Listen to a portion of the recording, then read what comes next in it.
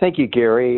This is Paul Henny. I'm a practicing dentist as well as one of the co-founders of the Bob Barkley Study Club, and I appreciate the opportunity to at least share a few thoughts about how to improve case presentation.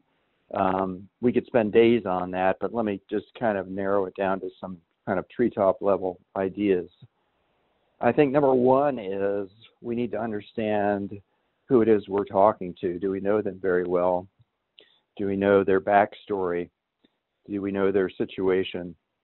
If we proceed with telling a person a lot of things that they need to do, or basically create a list of deficits about a person that we don't know, it can be very problematic from a relationship point of view, and a lot of people will just shut down if there hasn't been a lot of time spent, or at least some time spent, in developing a quality relationship with the person. So, number one, do you know the person you're talking to? I mean, this is so fundamental. I almost hesitate not to mention it, but we do get in situations like that in dentistry.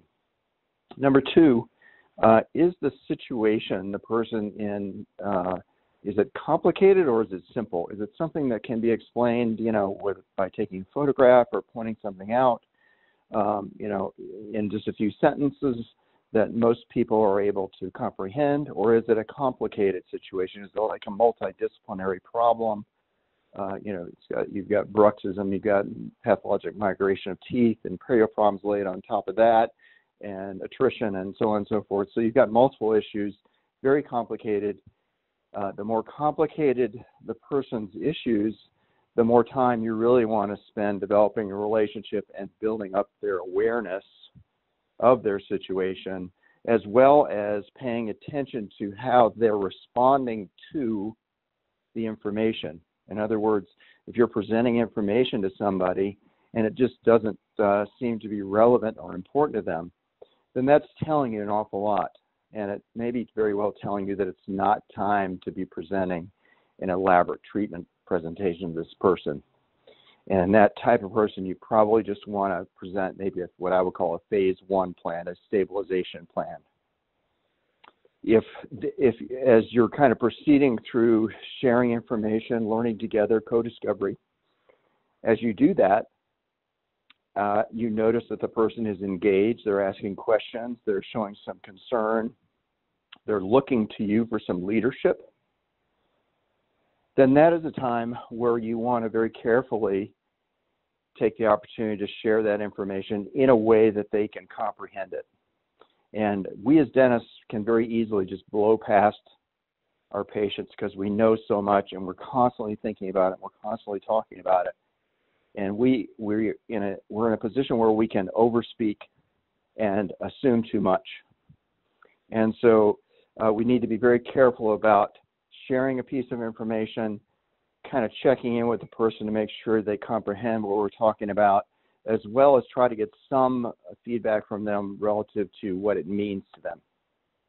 So their response to this process of sharing information, feedback, sharing more information, should influence the kind of treatment plan you're going to present. And if it's just too much, if it's too overwhelming, to the person, I will commonly say, I know this is an awful lot of information, and I don't want to overwhelm you. This is very important. The decisions that we'll make today will influence you for many, many years. And what I'd like to do is get to a place where you can look back on these decisions maybe 10 years from now and say, I sure am glad that Dr. Henny helped me understand this, and the decision I made then was the right decision. I want you to be able to look back in 10 years and say, I sure am glad I did that, versus, boy, I rushed through that, I didn't understand it, and I made this other decision, and boy, do I regret it. So that's probably my main message for today. Know your patient, understand the circumstance, present the treatment plan that's appropriate for the level of the relationship at that point in time, as well as the kind of feedback you're getting from them. Your job is not necessarily just to prove your brilliance